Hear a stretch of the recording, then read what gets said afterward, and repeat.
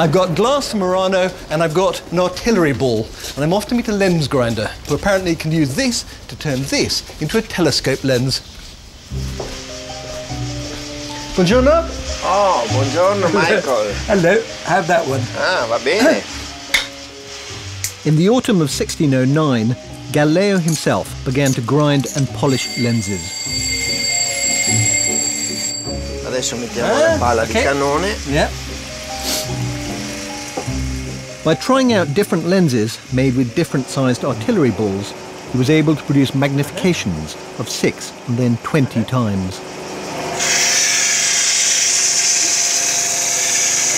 It might seem surprising that a mathematician like Galileo would want to get his hands dirty in this way, but it's part of an important emerging trend in the 16th and 17th century. People were no longer satisfied just to intellectualize about things. They were making instruments and they were testing them out.